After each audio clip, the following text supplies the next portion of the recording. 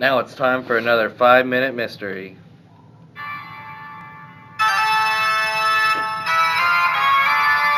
Our story takes place in Green Gap, a small town in Southern Cavern District. Green Gap Hospital, Dr. Mazzola speaking.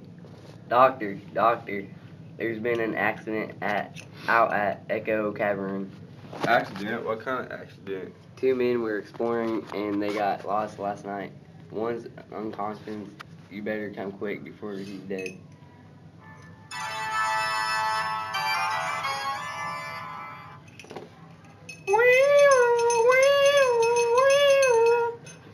I hope you know how to get out to the Echo Cavern, Lim. With the job of being town constable and ambulance driver, I reckon I know all there is to know about this country. Ever been in the cavern, Lim? One, Doc Melville. When I was a boy, I nearly got my hide tanned off by my paw. Echo Cavern is a mighty treacherous place. You mean it's too easy to get lost in there? Not only that, Doc, it's that cavern gas carbine something.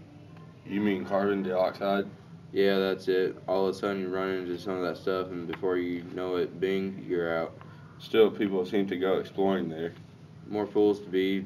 I wouldn't go into them caverns, at least till I was not without a dog. A dog? What for? Well, if a dog kneels over, then you know the gas is collecting.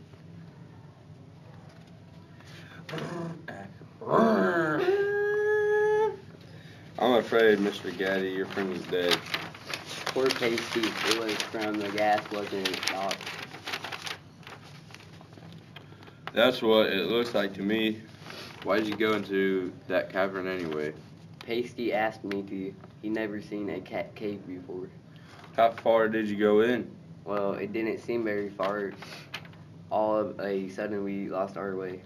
Where was that? Well, how do I know? Whereabouts it was if we was lost. We tried to trace our way back, but it wasn't no use. Pasty started to get scared. It's kind of funny to see a big guy like that get scared. Yes, he is rather big, isn't he? Yes, 6'4". The mob used to call us Mutt and Jeff. And then what happened? Well, I was a little scared myself, but we stuck together, walking in the dark with only my flash from the car. All of a sudden, Pat's kneeled over. From the gas? Yeah, that's what I figured. His head hit on a rock, and I guess that's just about what finished him off. I suppose you reckon yourself pretty lucky, mister. Yeah, sure. I figured it's 'cause I'm only 5'3" and that I got out of there alive. The gas must have been just about a foot over my head. Yeah, and what do you think about that, Doc Melville?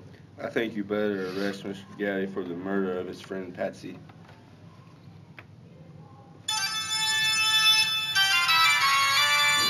What was the full-on Gatti story? Do you know it? In that moment, we'll hear from Lim and Dr. Melville.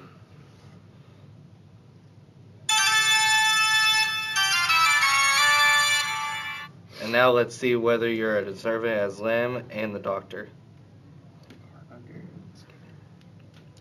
Hey, copper, let me put my hands down there. Tired?